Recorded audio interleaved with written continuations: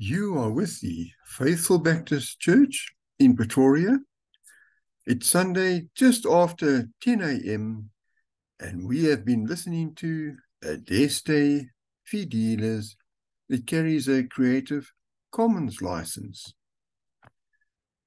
Thank you for joining Pastor France and the Faithful Baptist Church. Father God, may you guide and help us today in our studies as we look at the Sermon on the Mount, part 7. And we're only looking at chapter 5, verses 43 to 48 today. There are so many verses in the Sermon on the Mount, but we just want to try to understand these few verses properly before moving on to the next few verses. I pray all this in the name of Jesus Christ. Amen. Today we're looking at the Sermon on the Mount, and it's part 7, and it's Matthew chapter 5, verses 43 to 48. Now, what you can say is that today's teaching goes a little bit deeper than the previous teachings. You could call it a little bit of a more meaty teaching, and it's all to do about love. It's to do with love. So let's read the passage we're going to study. Matthew chapter 5, verse 43.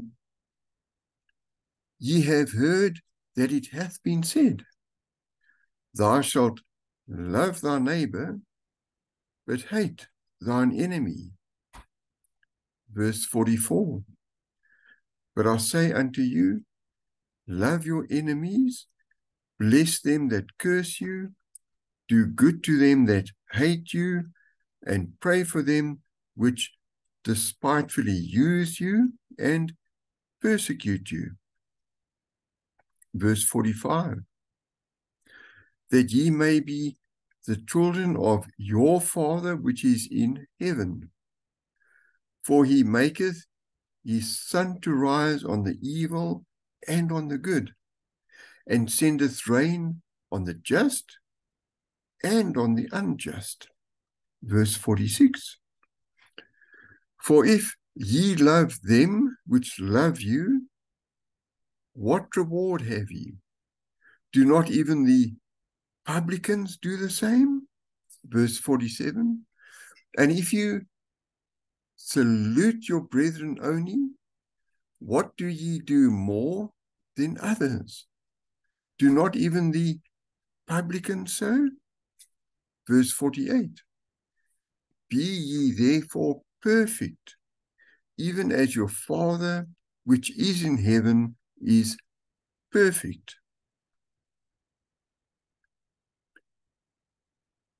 And so where the meatiness comes in is where Jesus says that we must be perfect as our Father in heaven is perfect. And this is to do with the aspect of love. Now, the Jewish teachers by neighbor understood that only those who were of their own country, nation, and religion, in other words, only Jewish people, and whom they were pleased to look upon as their friends. So that group of people was their neighbors. Now, the Lord Jesus Christ teaches that we must do all the real kindness that we can do for everybody, not only the narrow definition of our neighbors, but we must expand the neighbors to everybody. Everybody on the earth is our neighbor, and especially to the souls of our neighbors. We must pray for them. While many will render good for good, and that is just ordinary people. If somebody does something good for them, they'll do something good in return. But we as born-again Christians, we are to render good for evil that's done against us. And this speaks a much nobler principle than most men act by, and that is simply good for good. Others will salute their brethren and embrace those of their own party and those of their own way or way of thinking, their own opinion. But we must not confine things to only those. We must open it up to much bigger. So it is the duty of Christians to desire and aim at and press towards perfection in grace and holiness. Wow, that's a big concept. And therein, we must study to conform ourselves to the example of our Heavenly Father. Surely, more is to be expected from the followers of Jesus Christ than from other people in the world. Surely, more will be found in the born-again Christians than in others. And what do you think? Do you think that's true?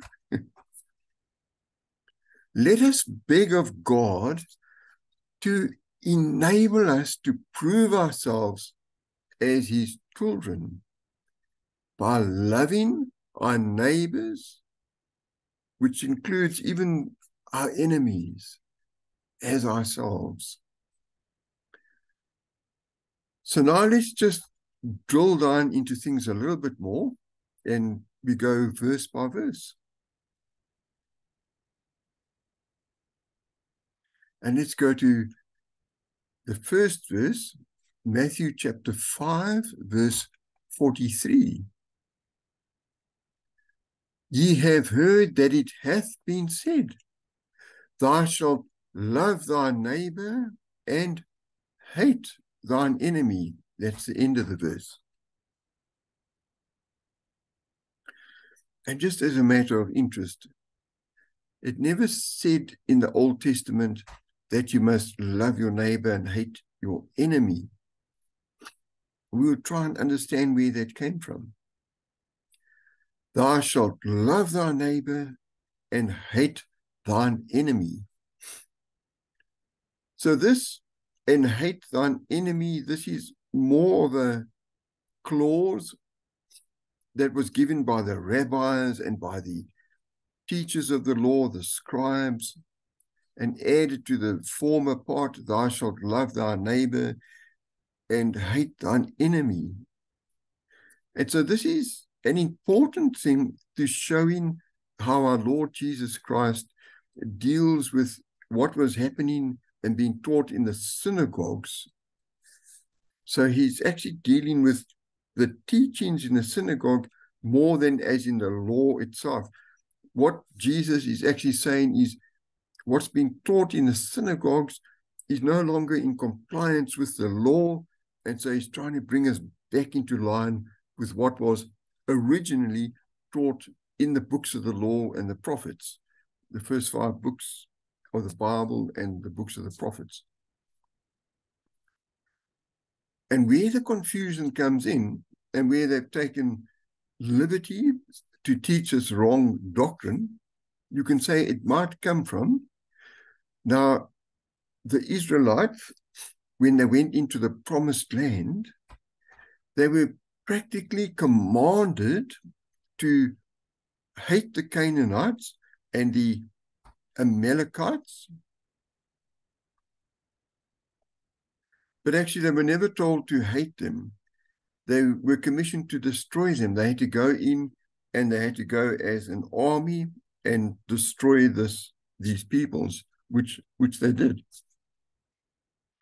to a large extent. Now, the fault of the scribes and the teachers of the law, and perhaps the rabbis for following those ideas as well, was that they stereotyped the law. Now, with the law with regards to specific events where the Israelites were told to go and destroy an opposition, to totally destroy them because they were in the promised land and God had given them the promised land. What happened there was transitory in nature. They had to go in and do that, and then they had to live normally again. So that was a transitory situation. It wasn't a permanent situation explaining the way that they permanently lived.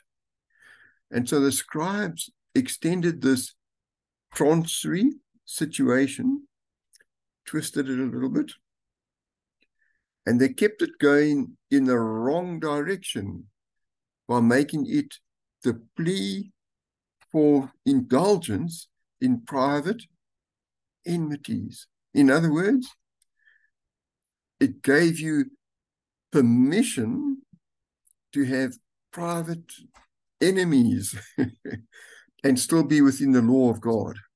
Wow. So I suppose you could say, well, that's really stretching it a bit. But that's what they were teaching in the synagogues. So our Lord Jesus Christ comes and he cancels all the rabbinic and the scribe, all the gloss as regards the national neighborlyhood towards people who just believe the same as you, and allowing private hatreds. And instead, Jesus teaches us to strive after the ideal in which everybody on this earth is our neighbor and we love everybody.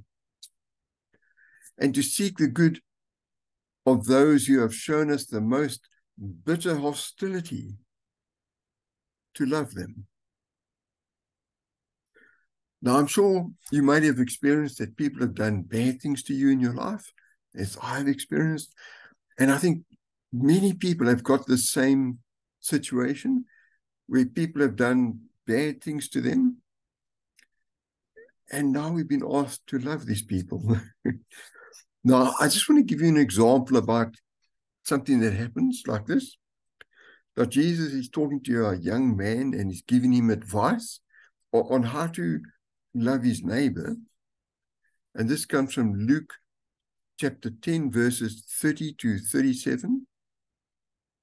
Verse 30, and Jesus answering said, a certain man went down from Jerusalem to Jericho and fell among thieves, which stripped him of his raiment and wounded him and departed, leaving him half dead. Verse 31, and by chance there came down a certain priest that way, and when he saw him, he passed by on the other side. In verse 32. And likewise, a Levite, when he was at the place, came and looked on him and passed by on the other side. Verse 33. But a certain Samaritan, as he journeyed, came where he was, and when he saw him, he had compassion on him. Verse 34. And he went to him and bound up his wounds, pouring in oil and wine, and set him on his own beast, and brought him to an inn, and took care of him. Verse 35. And on the morrow when he departed, he took out 2 pence, and gave them to the host, and said unto him, take care of him, and whatsoever thou spendest more, when I come again, I will repay thee. Verse 36. Which now of these 3 thinkest thou was the neighbor unto him that fell among the thieves? Verse 37. And he said, he that showed mercy on him. Then said Jesus unto him, go and do thou likewise. That's the end of that passage of scripture. So we can see that this man who was wounded and attacked by thieves was a Jewish person, and the first to come by was a priest. Now, this priest was obviously very highly respected and from the Levi lineage, and he was able to give sacrifices in the temple. Very, very Jewish. Very much, you could say, he was the neighbor of this person who had been attacked. But when he came by there, he passed by on the other side. He didn't want to get too close to this person. And then a Levi, also highly respected, very much his neighbor, came and actually looked at him. He didn't just pass by on the other side, but he actually came in closer and looked at him. And then he passed by on the other side. He didn't want to get too close. And then a Samaritan came, somebody who was his enemy, not his friend or neighbor, his enemy. And when he saw him, he had compassion on him, and he helped him. he showed him love. So that is such a beautiful story of somebody giving love to their enemy.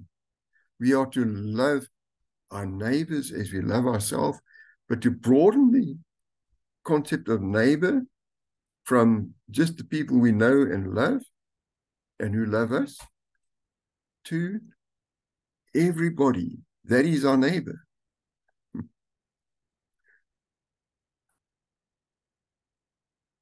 I just want to give you another example of the way that Jesus Christ displayed love for his neighbor. Not that it was his neighbor as a man to a man, because Jesus Christ is God, but even so, he gave this illustration. Father, forgive them, for they know not what they do. And now this comes from a verse where he's being crucified, and such terrible things have been done to him. And he shows his persecutors, he shows them love. I think this is from Luke chapter 23, not 100% sure. And we go from verse 33 to 35. I've just given a verse before and a verse afterwards, just to give that a little bit of context. Verse 33. And when they were come to the place which is called Calvary, there they crucified him, and the malefactors, one on the right-hand side and the other on the left. Verse 34, then said Jesus, Father, forgive them, for they know not what they do. And they parted his raiment and cast lots. Verse 35, and the people stood beholding, and the rulers also with them derided him, saying, he saved others, let him save himself. And if he be Christ, the chosen of God. The end of the verse. So there we can see that Jesus had been crucified on the cross. There had been many things done to him that were all wrong. And yet he still showed love to them. So we are to love our neighbors as we love ourselves. We are to love our neighbors as Jesus Christ loves us. Wow, that is difficult. I'm not going to argue about that. It's difficult, but that's what Jesus Christ is saying in the Sermon on the Mount about love. We don't have the right to hate our enemy. We are to love our enemy, because our enemies are our neighbors. Now, let me just read that verse again. Matthew 5, verse 43. Ye have heard that it hath been said, thou shalt love thy neighbor and hate thine enemy. End of the verse. Now let's just look at Matthew chapter 5, verse 44. But I say unto you, love your enemies, bless them that curse you, do good to them that hate you, and pray for them which despitefully use you and persecute you. End of the verse. Wow. So we start the verse, part of that verse, and we're just going to take this little snippet out of the verse. Bless them that curse you, do good to them that hate you. That's the end of that extract. Now, it's quite interesting to note that the latter words, in other words, the words do good to them that hate you, are admitted from some of the ancient manuscripts, especially the manuscripts that aren't considered to be the correct manuscripts. We won't get into that now. But some of the more recent editors of the Holy Scriptures, of the Holy Bible, they've actually come to the view, and whether it's correct or not, that's another discussion. But they've actually claimed that these words were inserted in the 4th or the 5th century into the manuscripts so as to bring the verse into verbal agreement with Luke chapter 6, verse 28. So there is something to really drill down into and study. Thankfully, in the King James Version of the Bible, we have the whole thing. Bless them that curse you, do good to them that hate you. So we haven't lost that in the King James Version of the Bible. And let's read Luke chapter 6, verse 28.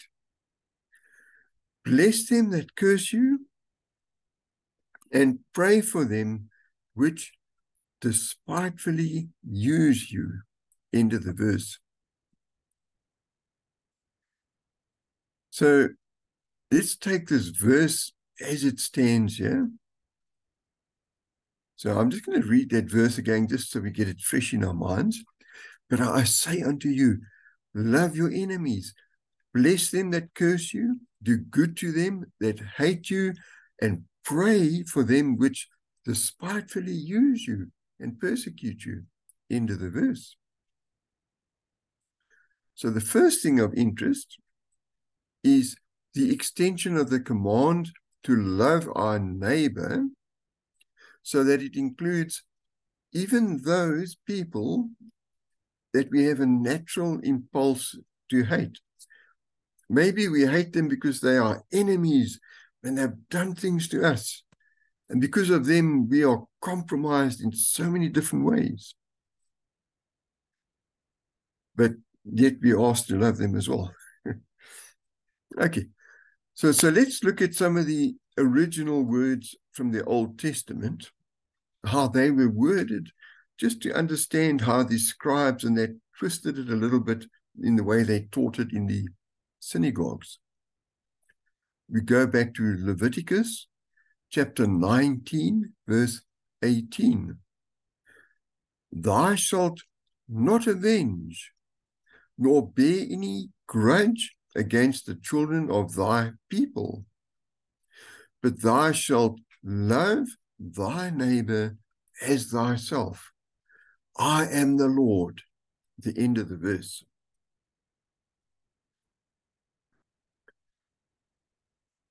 And then the second point I'd like to make about this verse, and I'd just like to get a little extract out of the verse again, and pray for them which despitefully use you and persecute you.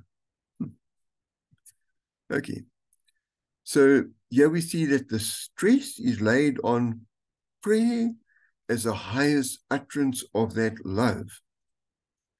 So now, how do you tell your enemies that you love them?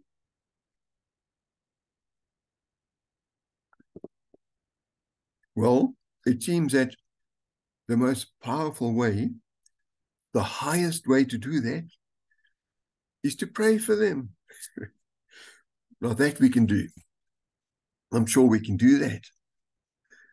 In such cases, circumstances may preclude acts which could be rejected. So if you're trying to show love to your enemies, and you go and you do little things, maybe you knock on your neighbor's door who happens to be your arch enemy, and you have a tray of muffins, and you think, I thought I'd just bring you this because I just thought you'd like them for whatever reason.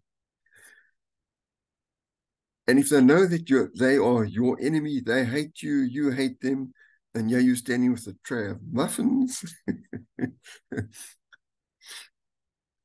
they may reject it and tell you what you can do with those muffins. And the kind words that you give to them, they might be met with scorn. So you might give them love in kind words, but they may cut those words off and scorn you. But if you pray for them,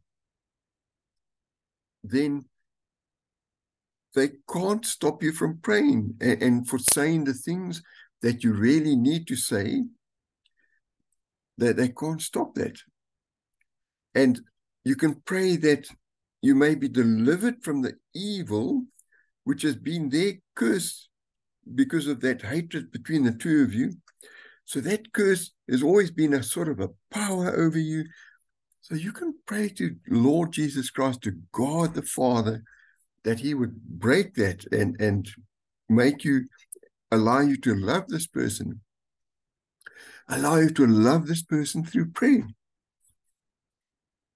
And in praying to God about loving this person who hates you or that you formerly hated, but now they're your neighbor, you love them, we're actually drawing closer to God and we are aligning ourselves with the mind of God. We are aligning our will, our personal will. Remember, we have freedom of will in this world with the will of God. So we are aligning our will with the will of God in making that prayer. And we're asking God that our wills will be as his will, that his will be done in our lives. We're going to align ourselves. So always remember, when you're trying to give love to your enemies, that we can say the words to them that we really mean and the words that we know to be right, but these words may be rejected by the people around us and just give them an opportunity to attack us some more. However, if we take what the scripture teaches and we pray these words, especially if we pray silently to ourselves, then nobody can object to our words. And a little trick that I've learned is, if you can't say something to somebody, and you say, let's pray about it, and you can pray about those exact same words that you would have said to them. Maybe that's not quite the right way to go, but it's just something to remember as well. So God can approve of our words because we are doing what God says we must do, even if the people that we're saying these words to reject them, God will accept them if it's in line with the scripture.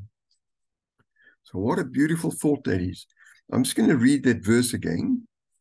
Matthew 5, verse 44. But I say unto you, love your enemies, bless them that curse you, do good to them that hate you, and pray for them which despitefully use you and persecute you. End of verse.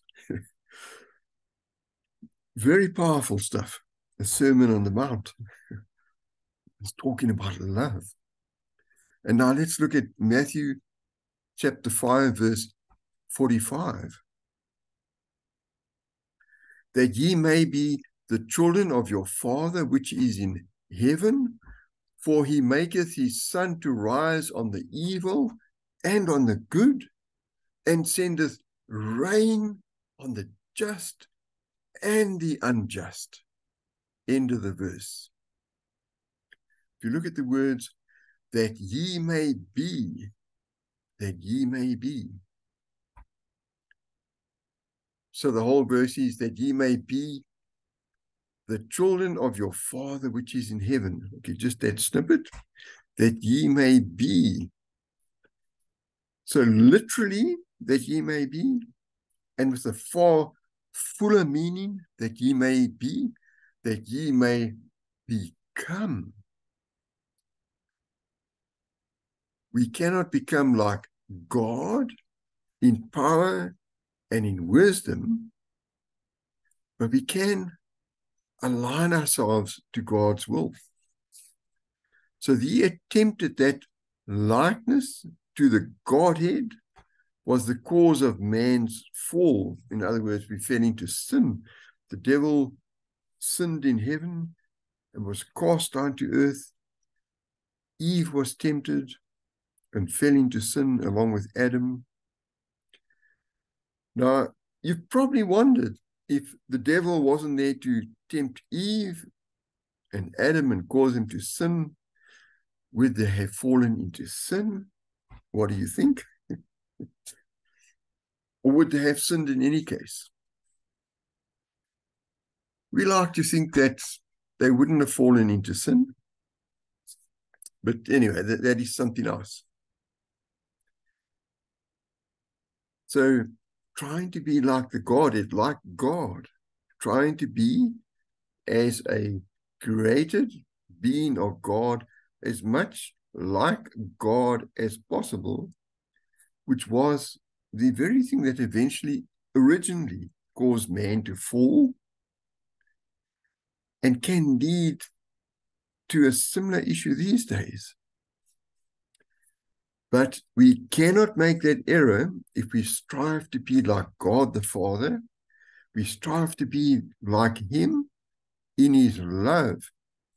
So in other words, if we're trying to be like God, in the same way that God loves us, we're trying to love God and other people. In that way, we can't fall into error. I just like to quote an example by the Apostle Paul. And if you look at Ephesians chapter 5, verse 1,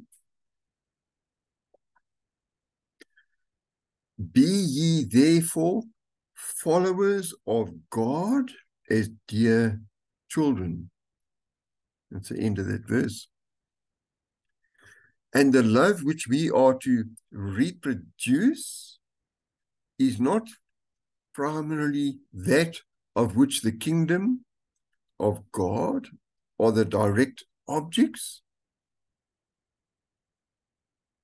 showing itself in pardon. We're trying to pardon the people who've done wrong to us, because they may become a child or of the kingdom of God. They may become born-again Christians. And just by loving all those people, we're giving them in a way, or opening them up to spiritual blessings, and ourselves as well to spiritual blessings. It works both ways. When you align yourself with God, amazing things happen.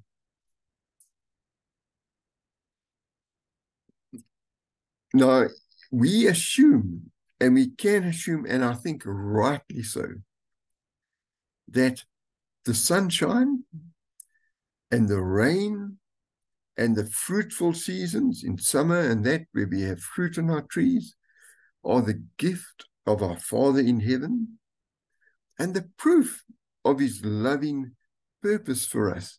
And I think it is a gift. Now, to just get a little bit off track here, but I think it's important just to understand this, and I'm going to dip a little bit into philosophy for a while, with your permission, of course. The teaching of the higher Stoics present a close to verbal parallel. So what the Stoics had taught was strangely a very close verbal parallel, and they had arrived at this by the best and the most brilliant philosophers of their time. And we're looking at a few hundred years BC, when the Stoics really started getting going. But there's a lot of problems with the Stoics, but I just want to quote this because it's interesting that the words are pretty close. So, quote, and this quote is from the 1st century book of philosophy on Stoic philosophy and ethics. And I just want to see if I have the, okay. I didn't get the actual verse, so I haven't written it down here, but it actually comes from chapter 2, and I think it's the 6th paragraph. Okay.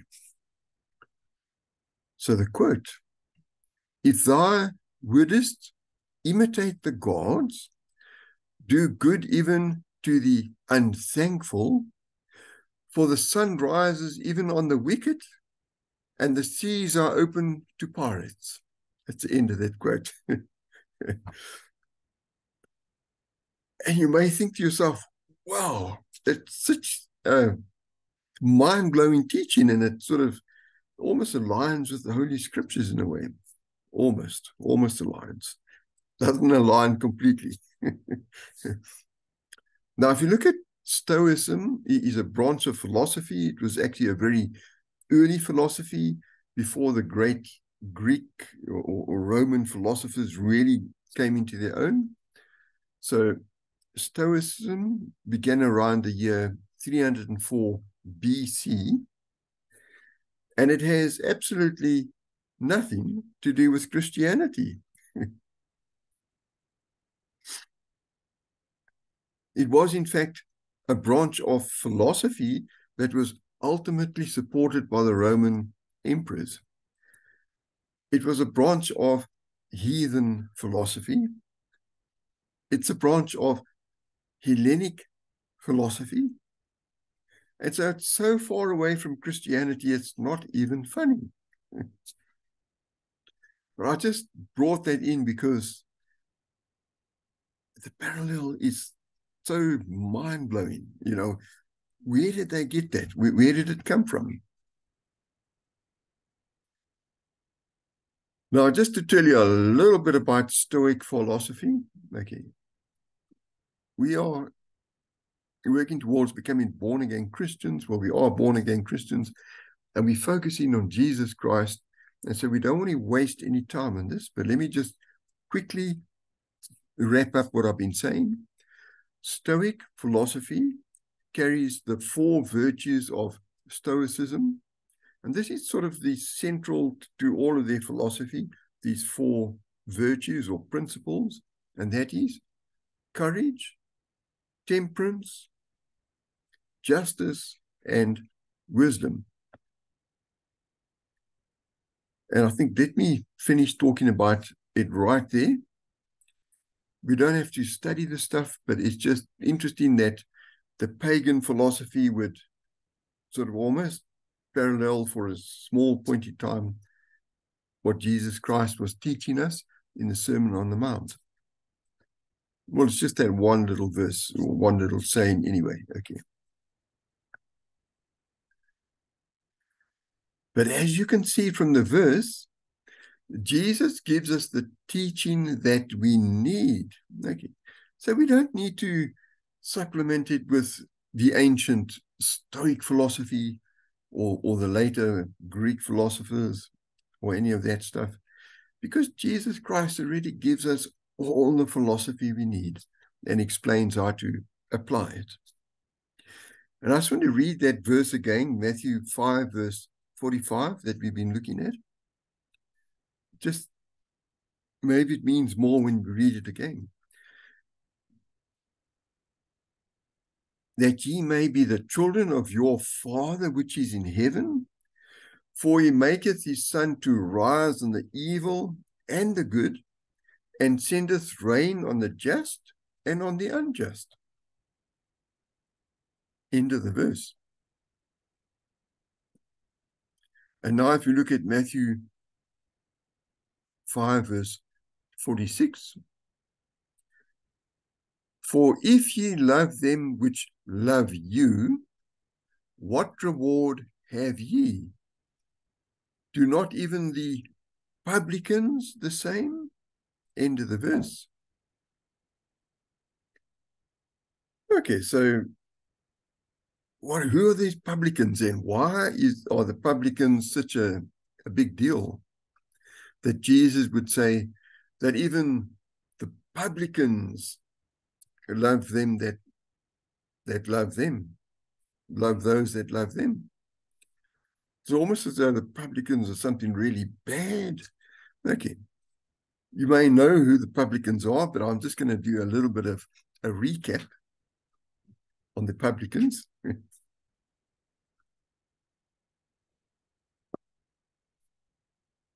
Okay, so we have to go back about 2,000 years. and sort of get into perspective what was happening at that point in time. So the publicans were tax collectors in Israel, but because Israel was under Roman rule, they were collecting taxes for Rome. So the word publican came from the Roman word publicani. The Jews detested the publicans and the work of tax collecting that they did. However, the Romans recruited Jewish people to be tax collectors. Can you believe? So a Jew who became a publican was viewed as a betrayer to the Jewish nation. So if you listen to what they taught in the synagogues, yes, you could hate a publican. Okay, Jesus was saying you shouldn't hate your enemies, but a publican had become sort of an enemy to the Jewish people. So the publicans were hated for their method of taking more from their own people than that which was required by Rome. And the difference between what Rome required and what they took was for their own additional profit besides the pay for the services that they provided. So as a result, publicans were shunned from society. They were not allowed in the synagogue. And the Jewish people dealt with publicans as though they were heathen dogs. So obviously they hated the publicans. Now the Bible speaks of one such publican or tax collector who responded to Jesus, and this publican was able to respond to Jesus because Jesus spoke to him. Jesus loved him. You see what a good example this is. And this tax collector or publican responded to Jesus, and he became a disciple or a follower of Jesus Christ. Amen to that. Now, it's actually a very well-known ex-publican, and we know this former publican as the Apostle Matthew, or the writer of the Gospel of Matthew. The book of Matthew Matthew was a publican. So it could be remarked that our Lord Jesus Christ puts himself, as it were, on the level of those people whom he speaks to. So when he spoke to the Jewish people who were educated in the law of the Bible, he spoke on that level. And when he spoke to the publicans, he spoke to them on their level. So he adjusted the way he spoke according to his audience. The Jews despised the publicans as being well below them in stature. They weren't up to their standard, definitely not. And they almost regarded them as a sort of a pariah caste. In other words, as people who weren't equal to them. They were almost subhuman in a way. That's how they regarded the publicans. But Jesus Christ was prepared to speak to all classes of people, and that included publicans and Pharisees and so on. And Jesus pointed out that if you only love those people that love you, then are you really any better than the publicans? Because the publicans also loved those people that loved them. And that's such a beautiful point. It's so good. Let me just read that verse again. Matthew chapter 5, verse 46. For if ye love them which love you, what reward have ye? do not even the publicans the same? It's the end of the verse. So now let's go to the next verse, Matthew chapter 5, verse 47. And if ye salute your brethren only, what do ye more than others? Do not even the publicans so? End of the verse. And again, the comparison to those that they absolutely hated, the publicans. Okay, so if ye salute your brethren. So this was something that was part of their culture, which is not part of our culture anymore these days.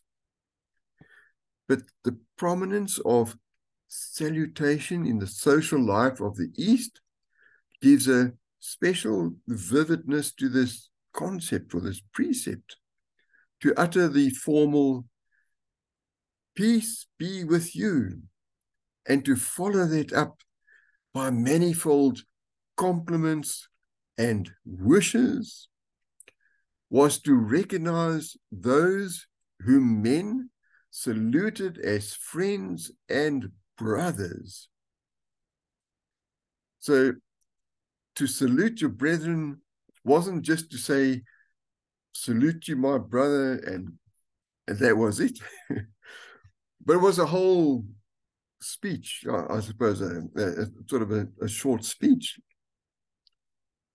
And you start off with, peace be with you, and then to go into a whole lot of compliments and best wishes for this person. And that was a salutation. We don't do it anymore. It's not our custom.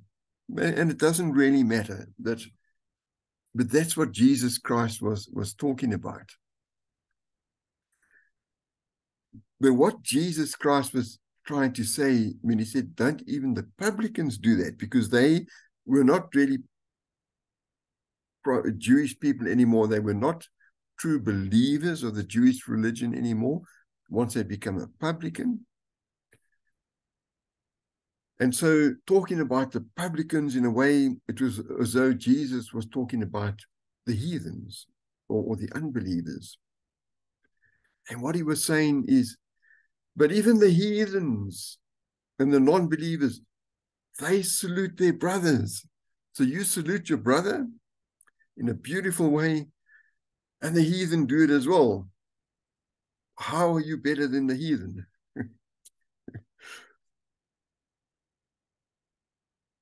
So were the followers of Jesus Christ to be content with copying heathen customs?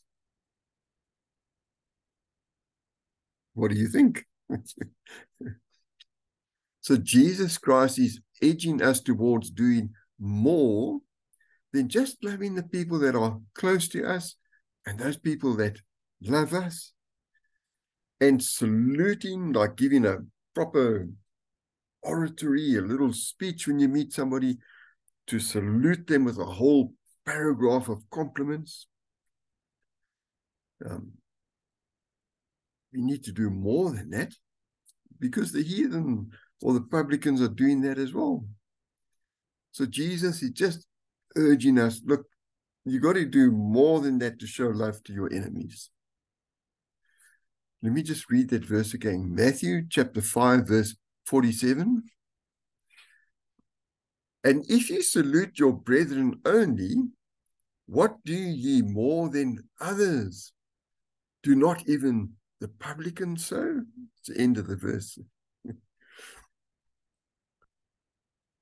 So in a way, what Jesus is saying is, if you could salute your enemies, greet them with a great pomp and ceremony and compliments, can you do that to your enemy?